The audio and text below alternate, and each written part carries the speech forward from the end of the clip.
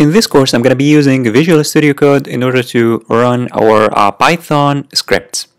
And in order to run Python scripts in Visual Studio Code, you need to download and install an extension. If you click here on the extensions and then search for Python, you'll find many extensions. And the best extension is this one, the extension that is provided by Microsoft. As you can see, this one. Click on it, and then you need to install it. Just click here on install, and since I have already installed it, here it's gonna say uninstall because I have already installed it.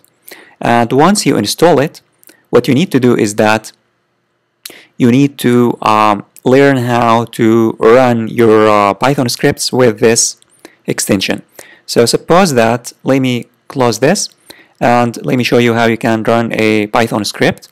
Suppose that we have a Python script. Let me create here a Python file, and then I'm going to create here a new file. I'm going to click on File and then New File, and then it's going to be just text editor, and then I'm going to save it as, I'm going to save it on my desktop, and I'm going to save it as test.py. This is very important. You need to add the extension py, and I'm going to save it on my desktop, and then I'm going to click on Save.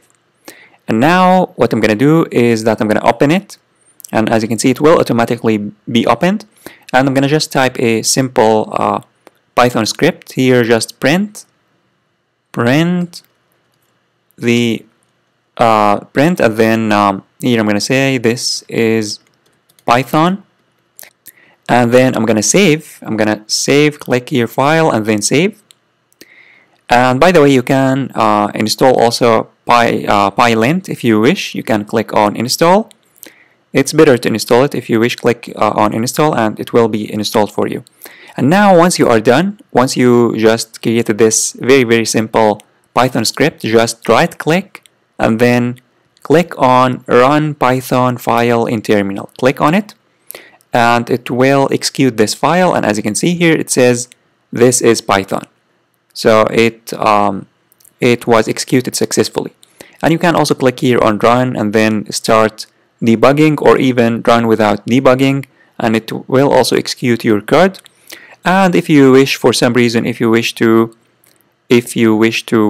remove this extension, you just need to click on the extensions icon, and then here search for Python, and then click on it again, this extension which is installed. Click on it, and then you can uninstall it or even disable it.